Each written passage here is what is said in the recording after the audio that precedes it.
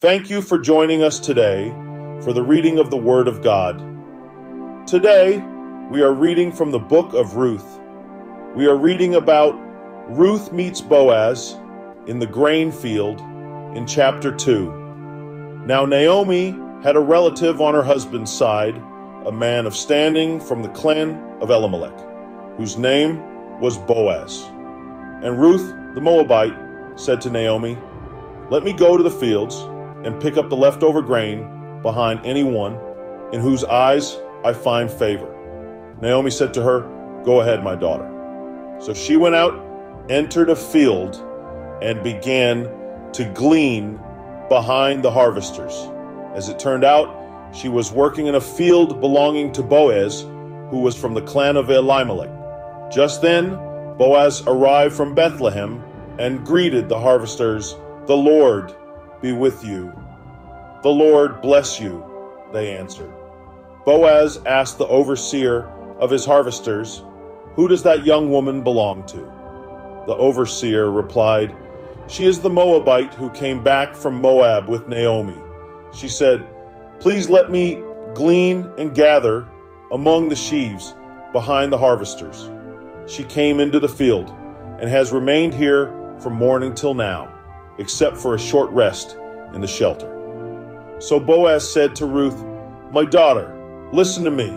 Don't go and glean in another field, and don't go away from here.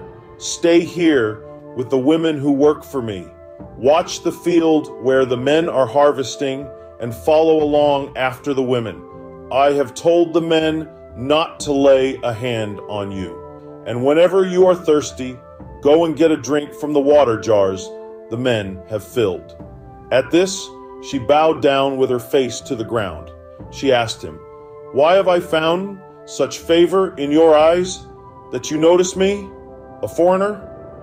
Boaz replied, "I've been told all about what you have done for your mother-in-law since the death of your husband, how you left your father and mother and your homeland and came to live with a people you did not know before. May the Lord repay you for what you have done. May you be richly rewarded by the Lord, the God of Israel, under whose wings you have come to take refuge. May I continue to find favor in your eyes, my Lord," she said. "You have put me at ease by speaking kindly to your servant, though I do not have the standing of one of your servants." At mealtime, Boaz said to her, "Come over here, have some bread and dip it in the wine vinegar." When she sat down with the harvesters, he offered her some roasted grain. She ate all she wanted and had some left over. As she got up to glean, Boaz gave orders to his men, "Let her gather among the sheaves and don't reprimand her. Even pull out some stalks for her from the bundles and leave them for her to pick up, and don't rebuke her." So Ruth gleaned in the field until evening. Then she threshed the barley she had gathered, and it amounted to about an ephah.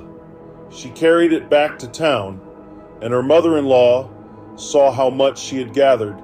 Ruth also brought out and gave her what she had left over after she had eaten enough. Her mother-in-law asked her, "Where did you glean today? Where did you work? Blessed be the man who took notice of you." Then Ruth told her mother-in-law about the one at whose place she had been working. "The name of the man I worked with today is Boaz," she said. "The Lord bless him," Naomi said to her daughter-in-law.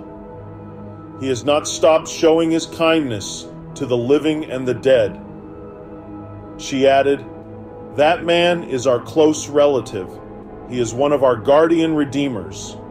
Then Ruth the Moabite said, "He even said to me, 'Stay with my workers until they finish harvesting all my grain.'"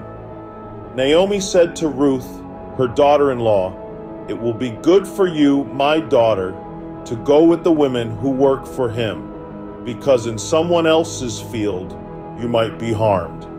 So Ruth stayed close to the women of Boaz to glean until the barley and wheat harvests were finished, and she lived with her mother-in-law. We invite you to take a moment and peruse the PDF attached to every video.